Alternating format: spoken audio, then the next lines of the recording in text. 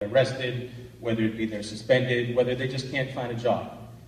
There are these airbags that kind of instantaneously pop up in the form of their family, their friend's family who can make that call, to make that connection, to open that door for that young person. So that bump is what it is, it's a bump.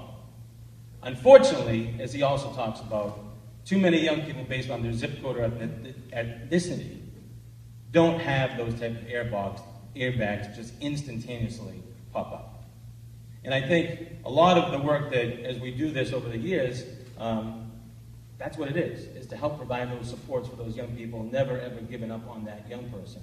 And I think we know that the challenges are real, but we're so incredibly hopeful because I think over time, we've been really fortunate to see over the past 16 years in Lowell, the creation of our own kind of Lowell handmade, hand-woven airbag.